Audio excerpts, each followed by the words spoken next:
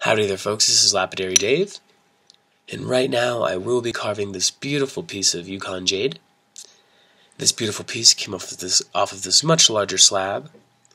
This was a gift to me from someone who went to the Tucson Gem and Mineral Show. It might come from my friend Roger, I'm not sure.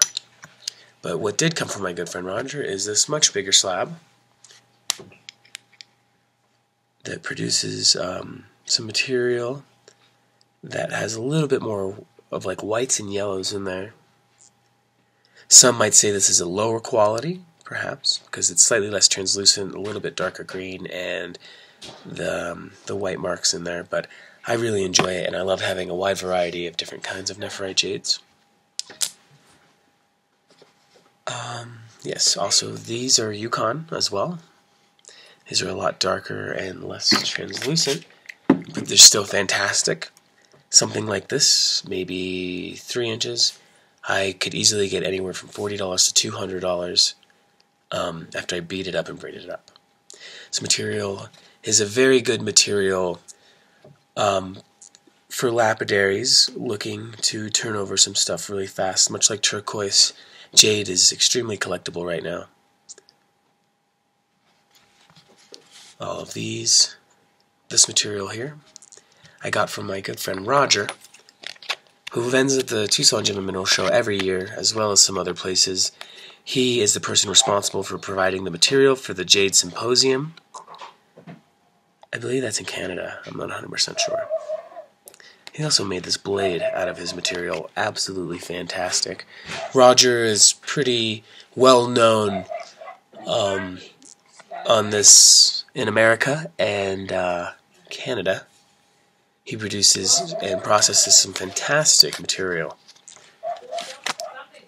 I don't know what kind of jade this is, nephrite jade, I mean. But I cut a big rock of it to make these book match pieces. I paid $1 for the material, and it came in a big rock, and I processed it at the Tucson Gem and Mineral Show. The gentleman sold it to me so cheap because he was convinced that a casual artist might have a hard time cutting it up like I did here and grinding. And also, he probably picked it up off the ground. The miner who sold this to me was a very kind person, loves to laugh. And yeah, that wasn't a special bro deal. It was $1 for this whole batch of material. Any one of these pieces I could easily get $40 for. In cab form or necklace form. Almost reminds me of Siberian. I don't think it is. I think it's actually some kind of American nephrite. It looks like it has some quartz or something in there. It's odd. Anyway, nephrite jade is not to be mistaken for jadeite jade. Jadeite jade is the jade that has become extremely collectible over the last couple of years. This is some Turkish jadeite jade. This is from Myanmar. Right here, Old Burma. This is Chinese. And this is Myanmar again, Old Burma. These are special. These jadeite jade rounds are actually the centers of bangles. And the story goes that these slugs used to litter the ground all over where they would cut the bangles. And then one day someone just went and picked them all up. Genius. Anyway, so nephrite jade is not to be mistaken for jadeite jade, but it is the only other material that is accepted, that folks accept calling jade. You know, there's yeah, there's a lot of here and there with what material really is jade, but the two that you can bet your bottom dollar that will have that name is nephrite and jadeite. This is the Neph. I'll be making a jadeite video sometime soon. Here's some black nephrite jade from the BC. I really enjoy this material. Here's a little polished piece here. I paid $10 for about 2 or 3 pounds of this material. Crumbled up, but every piece here I could make double my money on, even though it broke up. This nephrite jade that I got from Roger is very affordable. I might have paid $10 to $15 for this big piece here. It's about a pound. And I hear from one of the bigger Jade guys on YouTube, I apologize, I don't know his name, it might be Tess or something. He does the green gold videos. I believe I heard him say that on average he sells his Nephrite Jade for about $10 a pound. That's a very good price. If you find that, folks, I would buy it up. There are folks who really enjoy collecting this kind of jade. Big Sur Jade is another variety. I do have a piece of Big Sur here, actually. I apologize, I don't know exactly where it is, but oh, here it is. Big Sur Jade is another type of nephrite that comes from the Jade Coast in California. I believe that's like Big Sur and that area. Very collectible here in the States. So even though it's not jadeite and it's not the pieces you would see in a $1 million bangle, it is still collectible, has its place. Wyoming, Siberian, and Yukon are some of the most expensive and coveted nephrites. I've seen pendants carved by the Maori in modern day go well over $1,000 for their nephrite jades with that they call ponamu. Here is some very affordable nephrite jade. These are donuts that I bought at the gem show. I don't always buy pre-made things, but it was 50 cents each. And these are beautiful nephrite jades. They're not serpentine. They don't have so much color play like the other jade that I have does, but that's fine by me. I actually kind of enjoy the plain Jane material. It's very tough. Much harder than turquoise, fluorite, calcite. I believe it's harder than quartz. I'm sorry, I haven't been able to test that exactly. I carve it all the time though, and I would definitely say it's harder than quartz. And some jasper, it's definitely harder than most amethyst I've ever carved. Yeah, awesome material. I don't know exactly what piece I'm going to be carving. I know it'll be a green one. I'm floating between these two. Pretty sure I'm going to work this one though. This particular piece, again, was a gift. It's a little bit longer, maybe 1 tile length long, about 1 inch wide, and it was marked as $50. And I believe this came from the gem show, so this must be a very expensive piece of material. It's a shame I don't know exactly what it's worth, but that's fine. Anyway, this has been processed just a little bit on my flat lap so I can see what I'm working with. I do that a lot to the jades. And so I think I'm going to go straight to the 280 wheel. I might do a little bit of 220, but then after the 280 I will be drilling, so. Alrighty. See you folks in there. Alright folks, here's the piece I'm going to be carving. Fantastic material, real pale at 150, 180 grit. Let me wet it up for you. Show you folks more or less what it would look like right now. I was to burnish this stone. Pretty cool. A little bit translucent, not so... you can't really tell right now.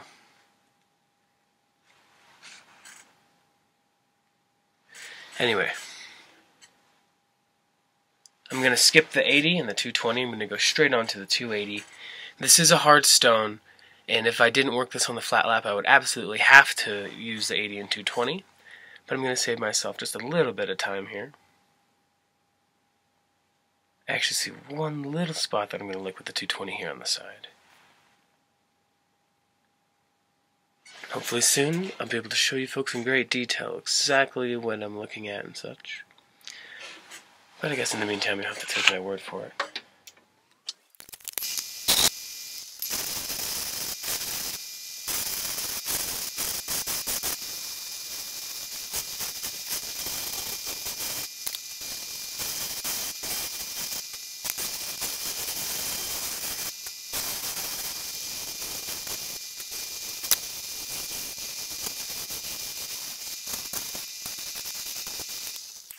Alright folks, this is coming out beautifully.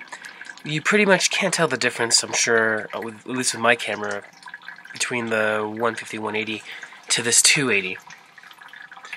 Maybe a little bit wet. You can see it got a little bit darker. Still about as translucent as it was before, not very much yet. It might not get translucent at all. But it's beautiful. This material did take me a little bit longer to get through the 280 than it normally would with, say, something like quartz, turquoise, sugilite, obviously fluorite and calcite. This material is very hard. It's much harder than steel. It cannot be drilled with steel drill bits. I'm going to be using cheap diamond burrs that I got from the Johnson Brothers. They're still kicking. I'm going to keep using them until they absolutely will not drill any more holes. There are probably well over 100 holes with the $6 pack. Anyway, I'm going to go over there. I'm going to be drilling using my 2.5 gallon water container. See you folks over there. Alrighty folks, I'm over here where I'm going to be drilling. I marked my stone using a Sharpie after it's completely dry. If you're interested in exactly what I'm doing, check out my YouTube video on drilling using cheap diamond burrs and a Dremel. I do need a pair of pliers to actually take this off, so yeah.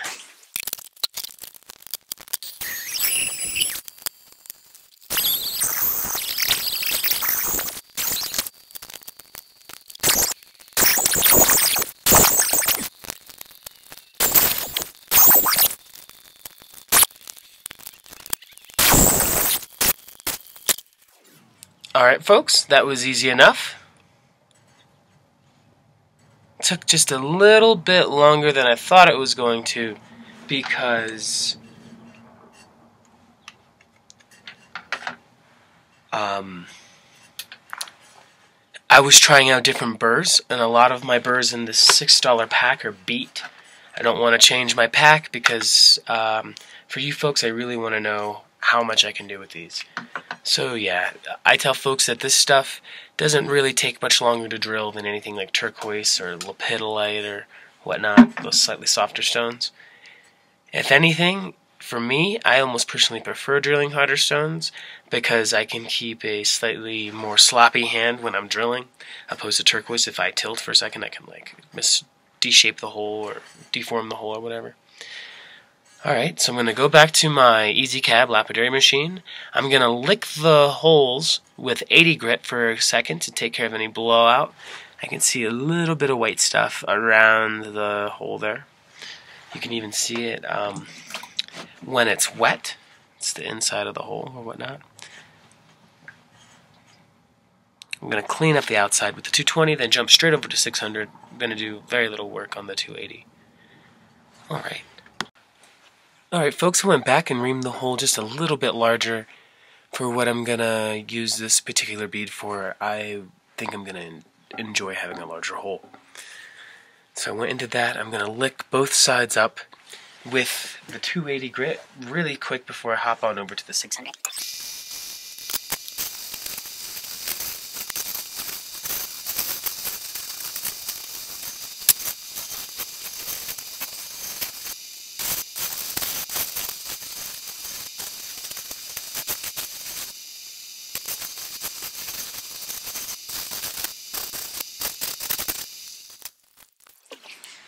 Alright, here is that beautiful piece of Nephrite Jade from the Yukon, a little bit dry, and here is the stone, a little bit moist.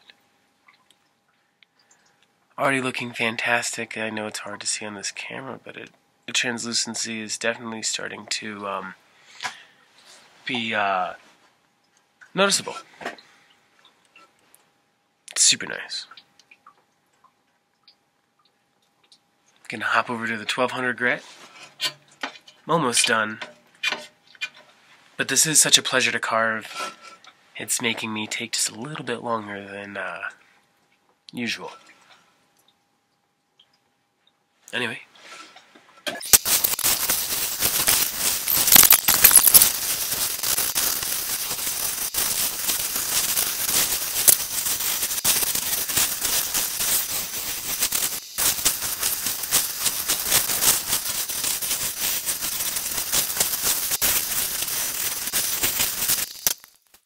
Alright, folks.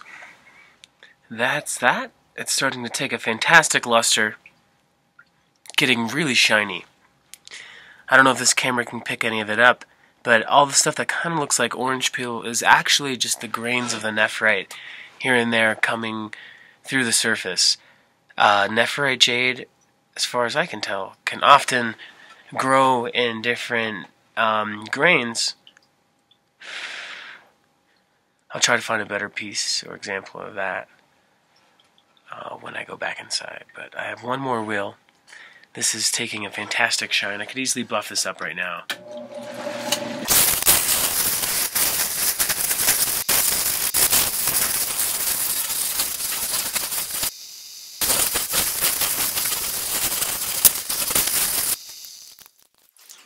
Alright folks, that's that. This piece took an absolutely fantastic polish. But believe it or not, I can take it one step further than this. I'm going to hit it with the mop. Then I'm going to take it inside and bridge it up with some black sinew. Fantastic material. Alrighty folks, here's that beautiful Yukon Jade Nephrite bead. I'm going to hit it with this cotton buffer wheel I call the mop. I'll be using this Fabuluster compound. I'll be making a video of what's going on here shortly, if you don't already know from me explaining on YouTube or Facebook.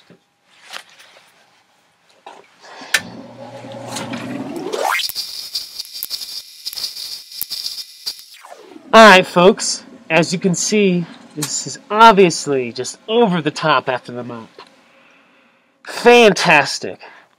I'm going to take this inside to some better lighting and show it off and chat just a little bit more about some Nephrite jade.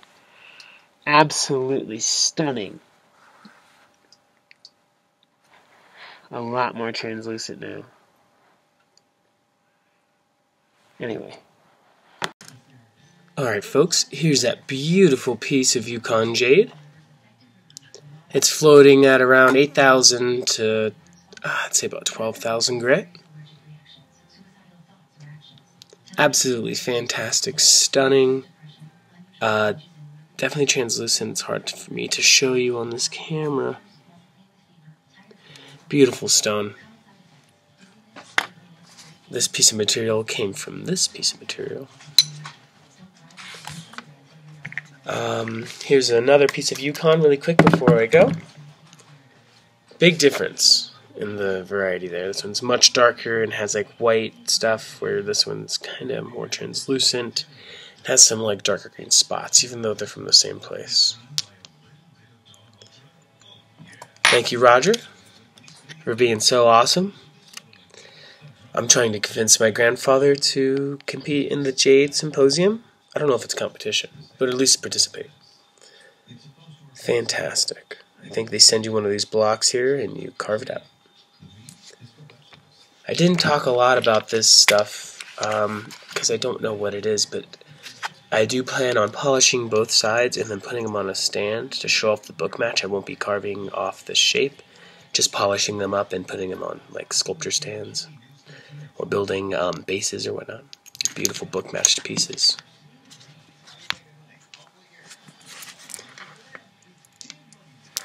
Alrighty.